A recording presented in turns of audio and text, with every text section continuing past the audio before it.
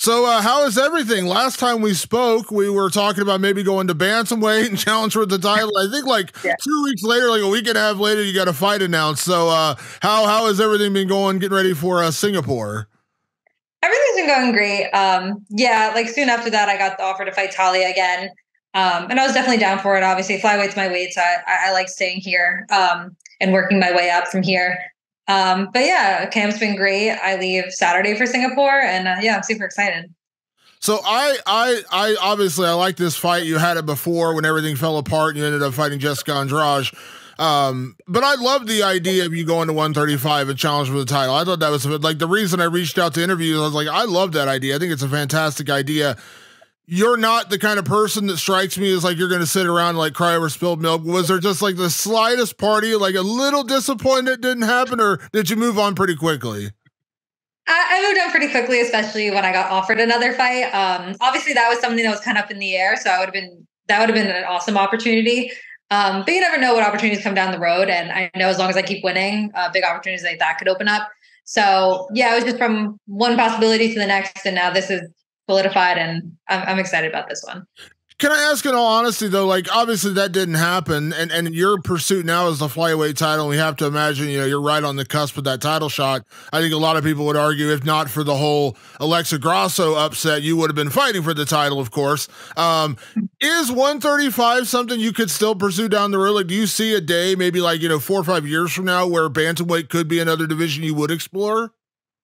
I could see it in the future for sure. Like if I would really like to stay at flyweight right now and win that title and solidify myself there. But I definitely wouldn't write it off. I think yeah. I feel like at 25 or 35, I could be pretty much anybody and win that title.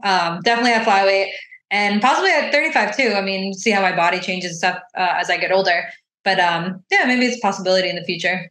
I mean, being a 2 division champion is a cool thing, and I don't imagine you'd ever want to cut to 115. So I think 135 would probably be a better option. Yeah, no, I wouldn't be making 15 anytime soon. 25 for sure, and yeah, maybe 35.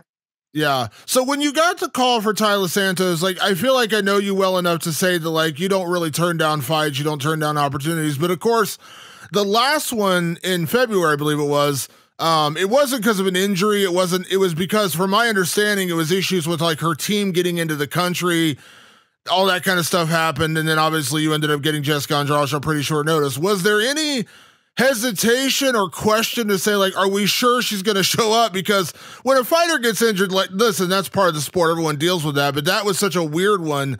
Was there any like slight concern? Like, hey, is she actually going to show up this time? Like, is she going to be able to get in the country? Like, were any of those questions asked when you got this offer?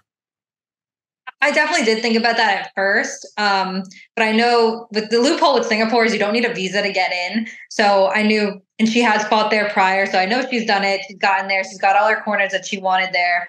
And without having to get a visa, it makes it a lot easier of a process. So once I knew that, I was pretty confident that she'd show up. But I knew that it wasn't really any other reason, and that wasn't a great reason either, for sure. But I definitely think she's going to show up this time. So it's been so long since she's fought, and if she wants to stay relevant, she should show up. And on the flip side of that, though, it does require you to travel all the way to Singapore. I mean, obviously, there's an opportunity to fight somewhere different and all those things, but that really does affect you. I mean, you have to fly halfway around the world. You're flying out in like 2 days to go to Singapore, which means you're going to be there for basically 2 weeks getting ready. Were you like, was there any party that's like embracing this opportunity to go to Singapore? Or were you like, man, I really don't want to fly halfway around the world for a fight? Because I know there's two sides to every fight. Like there's some excitement, but also like, I'm sure you'd probably rather fight in New York or Boston, you know what I mean? Like that would be even better because you're, shorter travel from the East Coast. I don't know. How did you feel about that when they said, hey, Taila Santos, oh, by the way, you're flying to Singapore? Yeah, I was definitely always one of those people. I was like, oh, I'd rather like fight in Vegas all the time or fight right by home, like New York or Boston. I'd love to fight in Boston too one day. But I knew at some point in my UFC career that I would have to fly somewhere and fight. So when they told me Singapore, I wasn't completely shocked. And I'm happy it's happening at this point in my career because I can afford to fly out early and make sure I do everything right. And I think at this point I've definitely embraced it. I'm excited to see Singapore. I've actually looked into things that I want to go see while I'm out there. Got a gym set up that I'm going to go train at. So at this point, I've definitely fully embraced it. Feel like I got everything set to go. Yeah, and I'm excited to go see a part of the world I probably would have never seen if it wasn't for fighting. Yeah, so I'm excited about it. And obviously, I mean, listen, it sounds like you set things up. You mentioned you have a gym to train at. You're going over there early because we've heard a lot of horror stories of guys and girls who don't do that. They travel over right before the fight. They deal with jet lag. They deal with just being tired. I mean, I flew from Ohio to California last month to go to San Diego. And even just that one day and 3 hours difference, I was just dragging ass for the rest of the day. You know what I mean? So it's a real thing when you're traveling like that. So it sounds like you do have everything set up to ensure that doesn't happen. Oh yeah, I'm definitely set up so that doesn't happen because I know it's literally a 12-hour time difference from where I live. So I know that first week, probably that whole first week that I'm there, I'll be adjusting. But I know once fight week comes, I'll be completely adjusted and ready to go. Yeah, and does it make it easier? I don't want to say easier, but does it make it better that you did spend an entire training camp getting ready for Taila Santos? I mean, we have to remember, we have to remind ourselves that the Jessica Andrade fight came together on a week's notice or whatever it was, super short notice. So you spent your entire training camp getting ready for Taila, and then you had to switch to Jessica Andrade. So in a weird way, do you feel like you spent now, I would imagine, 12, 13 weeks total training to get ready for one opponent, basically? Yeah, because even for my last fight, 7 out of the 8 weeks, because I always do 8-week camps, were spent training for Talia. And then this whole camp obviously is spent training for Talia. So I definitely have had a lot of time training for her. I feel like there was maybe a couple adjustments that we made this time that we thought we could add in. And I feel like even when I train for any opponent, I'm focused on what I want to improve and what I want to do better than I did in the last fight. So I've been working on that, going over the things we already wanted to do when we were going to fight Talia. So yeah, I definitely feel more than prepared for this opponent. Yeah, every fight you have in the UFC is what I like to call a measuring stick, where you get to find out where you're at and where you belong. And I think a lot of people, myself included, when you arrived in the UFC, I said, Erin Blanchfield's going to be a contender. She's going to be a champion, but you still had to go out there and prove it.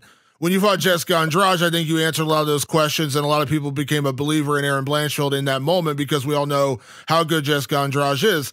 Taila Santos was a little diverse. She didn't really have a resume, and then she kind of got drawn into the Valentina Shevchenko fight at the time. No knock on her, but let's be honest, it was because Valentina had kind of run through everybody else. Taila wasn't the number one ranked fighter, and everyone was itching to see that fight. She was just kind of there because everyone else had beat her. Then she goes in and has a really good performance against Valentina. Wow, she actually was, super good, had super close fight, took her to a split decision, all those kind of things.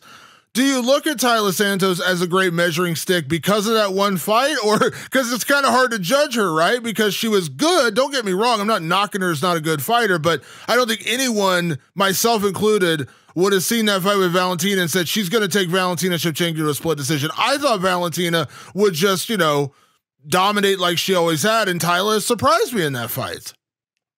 Yeah, I feel like at this level, fighting people in the top 5, they're all, I guess, measuring sticks, as you say, or they're all so tough, and they're all tough in their own ways, and they have different styles that I know what I can do, and I know I can go in there and beat them. And I feel like for myself, I already know that I can. It's just kind of like what you said, you just have to go in there and prove it. And I'm going to prove it every single time until I get that title, and then hold it as long as I want. Yeah. Now, it's so weird because when you're at this level, when this fight was made back in February, everyone looked at it and said, well, this is a natural number 1 contenders fight because Taila was just coming off the title and you were obviously coming up the ranks. Beating Jessica Andrade was, arguably even bigger win just because she was more established as a veteran. But now you're getting this one back to back. Can I ask, obviously the goal is the title, but you're so young. You just turned 24, right? You literally are you have so much time in front of you. Of course, we know a month after your fight, a week after your fight, we got Rose Namajunas making her debut at flyweight against Mano Fior. And a lot of people thought maybe you would fight Mano. Can I ask, are you looking at Taila Santos as a number 1 contenders fight and you get the winner of Grasso and Shevchenko?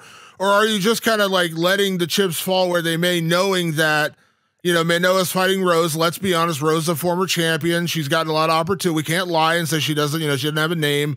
Like, how are you approaching this fight? Is this a number one contenders fight, or is this just a fight and you'll kind of see where the chips fall afterwards? For me, this is just a fight, and I'll see how it goes after. I know that the Manon versus Rose fight is obviously a huge fight too for the division. I'd love to fight the winner of that fight, win my fight, and fight the winner. But I'd also want to put on a great performance in my fight, because I know the better performance is the way you win these fights too is also going to lead to your next opportunity. Like if I go in there and I knock Taila out first round, it's like they're going to want to see me fight for a title, versus if it's like a hard fought, like split decision, and then Rose and Manon is a great fight, then they might get it over us. Or maybe, we don't know what's going to happen with the title. Valentina could win and they do a trilogy, and then I win my fight, and whoever wins that fight each other in the meantime. So there's so many possibilities. And if I've learned anything from fighting, you have absolutely no idea what's next. You just know what's in front of you, and you need to put 1,000% into that, and let the chips fall as they may, and figure it out after the fight. So I'm 100% focused on Taila. She's super tough in her own right, and I plan on finishing her and then seeing what happens. You kind of strike me as the like speak softly and carry a big stick kind of person, because every time you go out there, you impress with your performances. Like going into the Molly McCann fight, she had all the hype. She had 2 big knockouts in a row. Everyone's kind of buzzing about her. And then, no offense, but you laid waste to her. It was just, you absolutely demolished her. And then going into Jessica Andrade, like, oh man, this is such a big step up. This is a great fight. And it was a great fight. It was a one-sided fight, but it was a great fight. You pretty much went in there and steamrolled her. So you go out there and do that to Taila Santos, that does make the statement you want to make. Like, we don't really need to talk about it. You go out there and stomp a mud hole in Taila Santos. That does all the talking you need, right? Oh, it definitely does. I feel like whatever happens next, if it's another fight, title, whatever, like I'm going to keep proving that I deserve that title every single fight. And I feel like that's like my biggest focus, like just doing better and finishing my opponents, and making the fights as smooth as possible, taking least damage. Like that's everything I'm kind of focused on, and everything else will come when you do that. We are all I'm guilty of it, Erin. I fully admit it. We're guilty of playing the what if game, because we always love talking about like, what if this happens? What if this happens? You just mentioned it though. You're in a 3-round fight. Obviously, Manon and Rose are a 3-round fight. We know the title fight's 5 rounds. We know title fights. Do people make quick turnarounds? Yeah, Aljamain Sterling did it. He fought in May in 5 rounds. He turned around. He's fighting, next week in Boston, but that's still a rarity. It doesn't often happen like that. You mentioned it, and again, I know we're playing the what if game here, but if Alexa and then Valentina go 5 hard rounds, I don't know. Maybe the winner won't fight again until 2024. It sounds like you would be okay if that's the scenario, and you have to fight the winner of Manon and Rose. Like you're okay with that? Is that fair to say? That's definitely fair to say. Because like I said, like you never know what's going to happen, and I'd rather fight instead of waiting for something, especially if it's like a long period of time. I'd like to have my full camp and everything, but I know that sometimes title fights can take a while to come around. Like you said, if they fight 5 rounds and they're both beat up, it might be a while, so they have to fight again. So I'd definitely be open to fighting the winner of that. Yeah. Now I know this is kind of an impossible question to answer, but I love asking I know in your spare time when you're not fighting and mauling people in the UFC, you've done commentary, you've done analysis, and I'd love to get your take on fights in the division. I know this is a tough one because Rose is coming up to 125, and I'm always curious how fighters adapt. We've seen people be very successful at it. Alexa Grasso is a great example of that. We've also seen some struggles because you are dealing with a size difference and reach and things like that. So just on like an outsider's perspective, how do you see Manon and Rose playing out? Because it is an interesting matchup. Manon, very high-level grappler, but we've seen her, I won't say struggle, but she's had some issues a little bit with grappling, a little bit in a couple fights. Rose, high-level grappler, and actually is a really good striker, but she's coming up to 125. How is she going to deal with the size? So I know it's a tough one, but can you give me a little bit of thought on how you see that one playing out, or how you expect it to play out?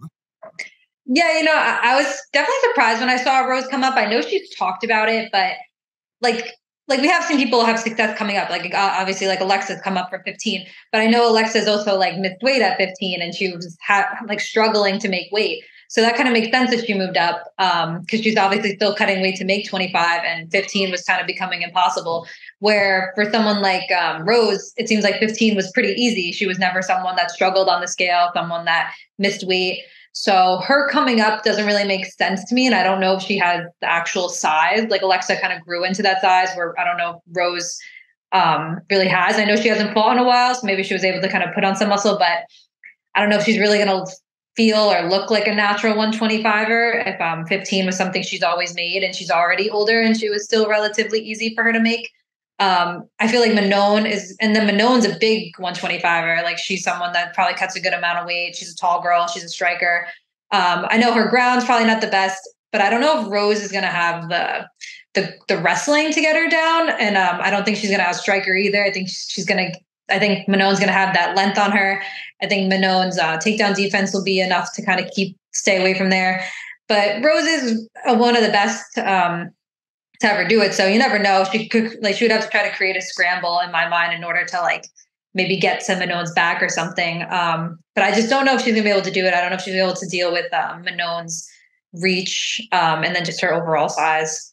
Yeah, Rose is kind of a wiry strawweight, you know what I mean? Like she was never like a big muscular, big, strawweight. So yeah, it is.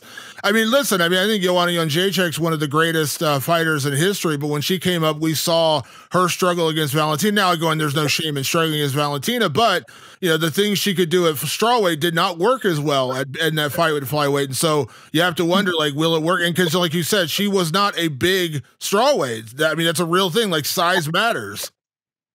Oh, size definitely matters. Like if she was like, let's say she was struggling every time to make weight, or it was like an uphill battle, or she was missing weight, then I would totally get it because now like you truly should be in the upper weight class. But if your weight cuts are relatively easy and they're going smooth and you're making it healthfully, I don't really see a reason to move up. Yeah. Now we had a little bit of this chat when we talked a couple of months ago about you going to bantamweight, and I kind of mentioned the flyweight title fight. Of course, now we are only a couple weeks removed from that. I asked you before, but I want to ask you again, Alexa Grasso, Valentina 2. Again, can I ask you how you see that one playing out? And do you see it going any differently? I know Alexa has said, she wants to prove it wasn't a fluke. She wants to prove people that it wasn't a fluke. And for Valentina, suddenly people are saying maybe she dropped off, maybe she's lost a step, maybe she's, every like time waits for no man, or however they want to say it. Like everyone has that moment. Has your opinion changed at all? Do you see it playing out any differently? Because again, that's a big moment for your division, and it, in some ways, does affect your future because obviously you want that title. Yeah, so everyone's been asking me, and I feel so torn because I was so wrong the first time. Alexa had a great game plan and implemented it perfectly on Valentina. I think Valentina was winning that fight. She definitely looked a little tired, and I don't know. I mean, she is getting older, so maybe she isn't exactly what she used to be, and time is only. It keeps moving. So I'm not really sure if that was the case or what exactly happened, but I feel like Alexa has such a good game plan. I feel like she'll keep, and she always adjusts too. I think that's what makes Alexa a little more dangerous than Valentina. I feel like Valentina is a little stubborn and does the exact same things every fight. So I could see her losing if she doesn't adjust her game. But if she adjusts slightly and kind of stays winning the fight the way she did the first time, I could see her winning, but I'm completely torn. I'm not sure what's going to happen. I can see either girl winning. Yeah, it's tough because, I was with you. I was with everybody. I thought Valentina was just going to win again. I mean, that's what she does. And I actually thought that Taila Santos was more of a fluke. And then, Alexa, she seized on an opening, seized on a mistake and made the most of it. It's always weird though, right? Because you never know, like, has Valentina, has time maybe finally caught up to Valentina? Or was it that? Like, was it a fluke? Was it just one mistake and she seized on it? Like, that's the fascinating thing about this fight. It definitely is. She was definitely winning. It was a hard win. I mean, she was taking her down and she was trying to hold her. It definitely wasn't easy. That's why I know maybe Alexa could adjust and maybe do a little bit better, but so can Valentina. So you don't really know. And like you said, it could just be the day. I mean, they're going to fight again. See, it's a new day and I'm not sure. I really have no idea. But I'm definitely excited to see how it goes. Yeah, it's fascinating because you wonder, like, is Valentina still the best in the world? Can she redo it? I mean, we saw it with Amanda Nunes and Juliana Pena. Juliana Pena pulled off a big upset, and then Amanda really got fired up and then came back and, no offense to Juliana, but she got to beat the brakes off her in that rematch.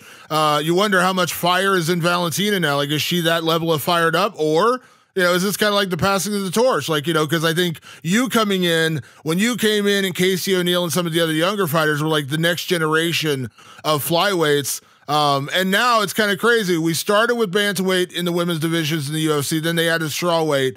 Now I think flyweight's the best division in women's MMA. Like, it's crazy. For the longest time, Valentina was just kind of like ruling over the division.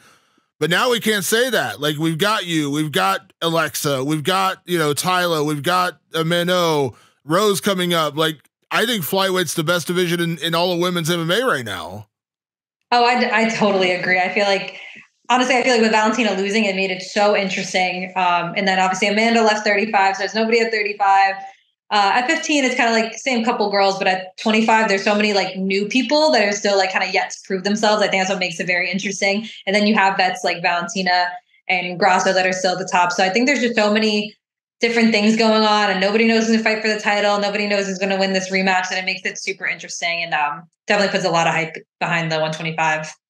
Let me ask you this last question before I let you go, Erin. There's a lot of people, we do rankings at MMA Fighting, and I'm not going to name names, but there's a couple people in the rankings who already have you as the best flyweight in the world. You don't have the title yet, but we believe you are the best flyweight in the world. Do you, I know you don't pay attention to that in the terms of you get your head big and your ego blows up or anything like that, but do you appreciate that people have already recognized your talent and see you as that? Like, you may not have the title yet, but there's already people, myself included, who have you ranked as the best flyweight in the world. Like, do you appreciate that compliment? Like, even though you don't have the belt, like, a lot of people are looking at you not only as the future, but we already believe you are the best. Like, there's people who believe you are the best right now. Yeah, no, I definitely do appreciate that. I always that was always the goal. And I love that people think that about me too. I feel like that it makes me want to go out there and prove them right. Since I was a kid, I wanted to be a champ, and nothing's changed. And I've always had my eye on that. It's nice to see other people seeing the same thing. Absolutely. Well, Erin, I can't wait for this fight. Obviously, safe travels over to Singapore. Can't wait to see you back in action, obviously. And thank you, as always, for taking the time, especially with travel coming up in a couple days. And let's catch up after another big win. Yeah, of course. Thank you. Absolutely. We'll talk soon. Yeah, we'll talk soon.